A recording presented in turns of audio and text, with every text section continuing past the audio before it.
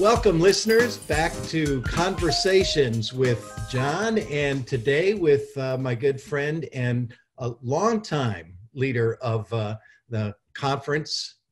He's been in a couple of conferences, and maybe he can tell you a little bit about that. David Gaewski. David is currently serving as the conference minister in New York. David, say a few words about yourself. Sure. Good morning, John. I've been in conference ministry for 23 years now. Are you the senior? Yeah, well, they call me the dinosaur, yes. Okay. But 8 years here in the New York conference. All right. And, as you know, the New York conference is all UCC churches located specifically in New York State. So from Long Island to Niagara Falls and all the places in between. Right. And it's a conference that I find very exciting because of the amount of diversity that we have. That's right. I think I counted that on any given Sunday, UCC worship is happening in at least 5 or 6 different languages. And small rural congregations, heart of the urban core in New York, suburbs, you've got it all. Small town. It's a lot. Yeah. I love it. This is the most exciting ministry I've had in my life. Well, you're very good at this work, and you're in the right place at the right time. Thank you. So tell me, David, we're all living through this season of pandemic. It's what Mike Denton called the slow tsunami. And you have become, in New York, the epicenter. And you even have what some are calling now the epicenter of the epicenter in Queens. What are you seeing? Well, we're really reaching out significantly to be in touch with all of our pastors. Okay. We're offering virtual office hours. We're doing a series of association town halls where clergy come in into our Zoom. And then also my staff is calling every single clergy person in New York State. And then also once a week, we send out a survey to the clergy with a series of questions. It's the same questions every week. Yes. On how are they, what do they need, including some financial concerns that they may have. Okay. So what am I seeing? First, for the past 2 Sundays, I've attended 8 worship services each Sunday. Wow. And what is so heartening is the number of churches and clergy who never thought that they would move into live streaming and are just stepping up to the plate. Many of them scared of what they're doing, but knowing that they're going to do it anyway, and they're accomplishing it. And I love to see the fireside chats that our clergy are doing to their congregations because they're really from the heart. Yes. So our embracing technology is the first thing that I'm very excited about and glad to see that our clergy are doing. And it's funny, for how long have we resisted this? This has been around, and we can't do that. We have too many old people. They won't know what to do. And when forced with no choice, here we are. Yeah. I think another thing that I'm hearing articulated by both clergy and laity is this concept that the church is not closed or canceled or postponed.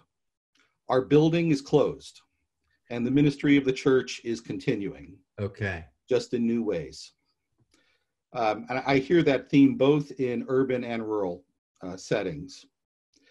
I am also beginning to see some what I believe is trauma-induced weariness on the part of some of our clergy.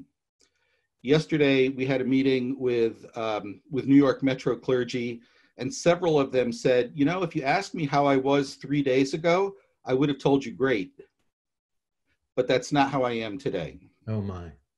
And they're tired, and I think that the idea that this is a weariness that is induced by trauma is right on the mark. Right.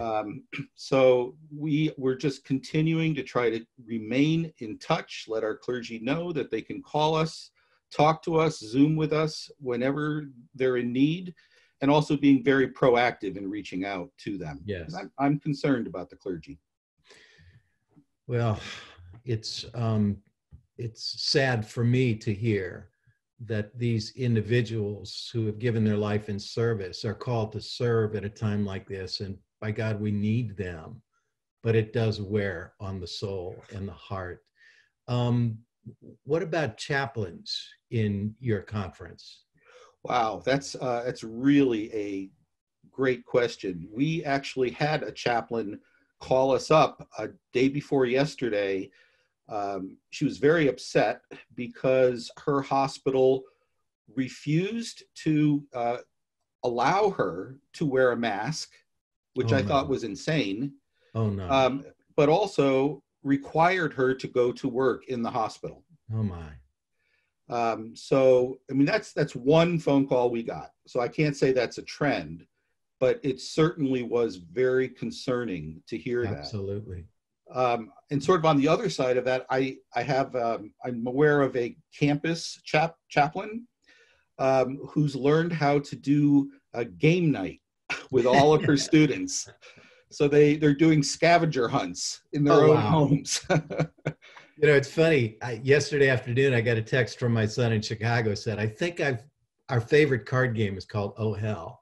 He said, I think I found a way to play Oh Hell on Google Hangout. You want to try it tonight? And that's what we did last night. We spent the evening playing cards with our son and daughter-in-law in Chicago. Yeah. That's beautiful. I want to press a little bit on the what are you seeing question. The whole world is watching what's unfolding in what, as I said, is the epicenter. We've seen pictures of dead bodies lying in refrigerated trucks. Surely you and your clergy are seeing that. And how are you responding to that? And how is the church, as you see it, responding to this? And you talked about the trauma-induced weariness. That has to be a part of this.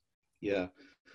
Well, so first, we're very appreciative of Governor Cuomo's, what I would say, his ministry to New York State. You know, he's really being the pastor of the state right now. To the country, really, absent leadership. I will not miss his daily briefing, 11:30 every day. I tune him in, and we get the real deal, you know, and it's not all good news. And the tragedy unfolding in New York City is the lack of ventilators. Right. And it appears, after I read an article in New York Times on Sunday, that they're just not there to come. There is no. I was unaware of this, and I think that Cuomo was not completely aware either, that there really isn't a big stockpile somewhere that somebody's sitting on. And what that means is that doctors need to make life and death decisions of who gets put on a ventilator and who doesn't. And clergy are right there in the middle of the families as those decisions are made, which is, you know, just a real horrific place to be. Yeah. Yeah. So we are. We're scared, I guess. I think that's the most honest thing I can tell you, is that we're really scared. We have not reached the apex of the virus in New York City. Governor Cuomo is saying about another 10 days, which means the number of increasing deaths each day is going to increase at least for another 10 days. And I think we were at 1,000 deaths in one day. I'm not positive of that, but I think that's what I heard. The increase isn't arithmetic, it's exponential. Right. It's doubling so fast. Right. So David, what are you learning through all of this?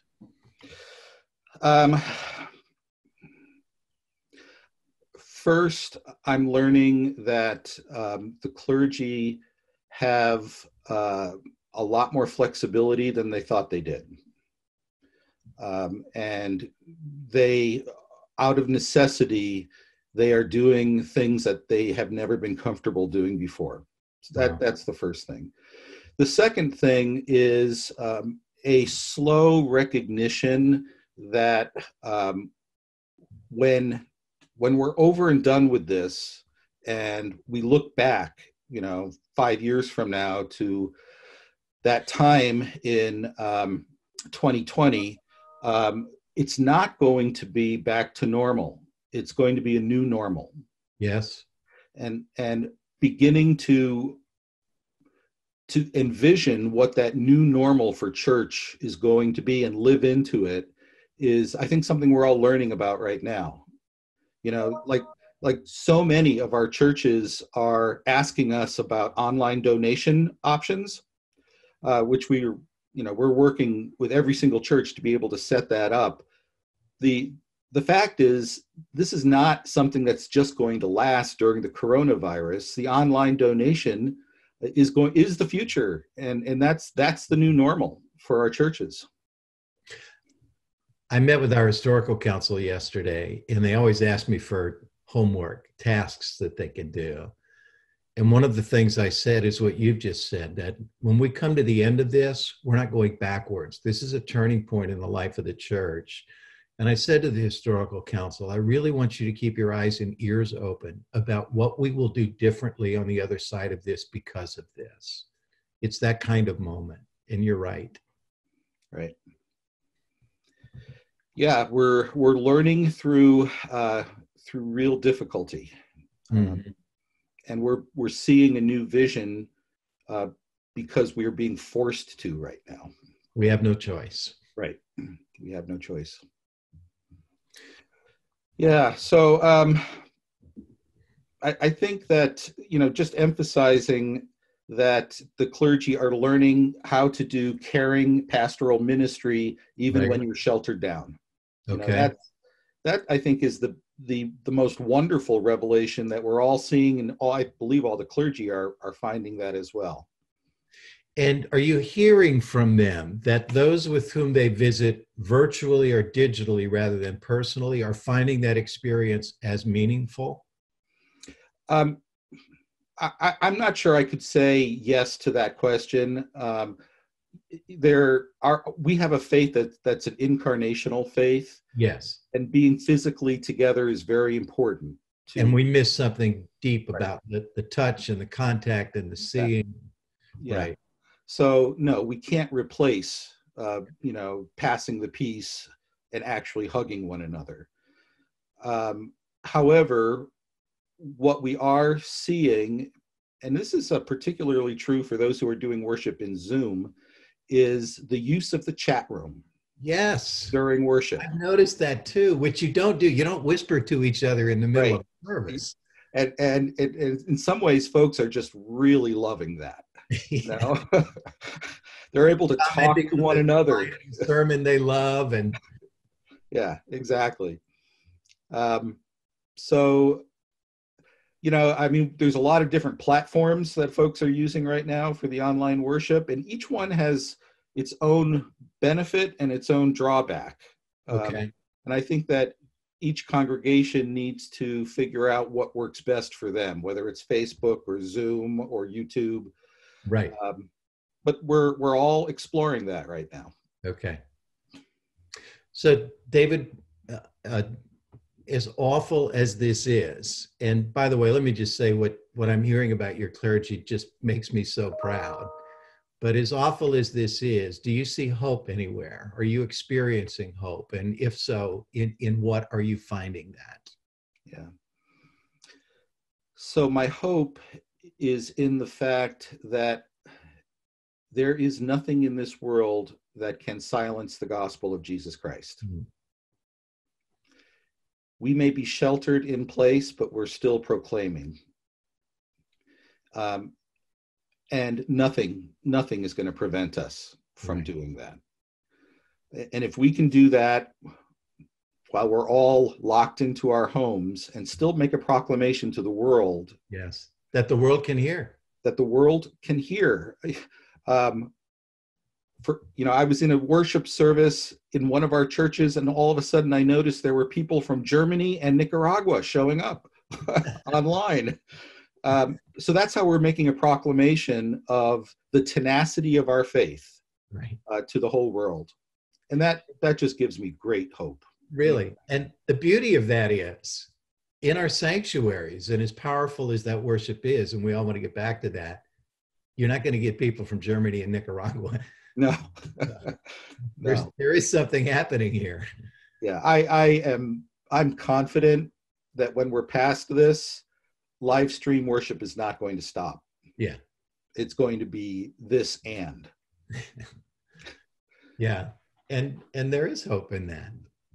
One of the things, and I mentioned this last week in a meeting we were together in, folk are reporting, not everybody, but it's not an inconsistent report, that they're getting more people showing up in their online worship than they would ever have in their sanctuary. Yeah, it's true. It's true. Yeah. So, I mean, the one last thing that I would say about a sign of hope is there was a scene that happened in the Bronx this week where people came to their windows and balconies and started to applaud the healthcare workers that were going to work, and the trash collectors, and carriers. Yeah, the grocery clerks. Yeah. And that expression of appreciation from a society that has often ignored those who put their lives at risk every day. Right. That just gives me hope in humanity. It was a beautiful moment. And yeah. I remember seeing that on the newsreel that night, and I felt the same thing, David. Yeah. Our better angels are emerging. Amen. Yeah. Amen. Well, David, thank you. I said earlier, I'll say it again, you are in the right place at the right time. And your leadership is helping to heal a wounded body. And thank you for that. Thank you. We appreciate all the work of the National Church, and we covet the prayers of our brothers and sisters throughout the country. Well, I hope our listeners hear that, and we'll take a moment to lift you, David, personally, and your clergy and all of the churches and the people of New York up in their prayers. Thank you. Thank you, John. And thank you to our listeners. This has been Conversations with John and my guest today, David Gaewski. Until next time, thank you.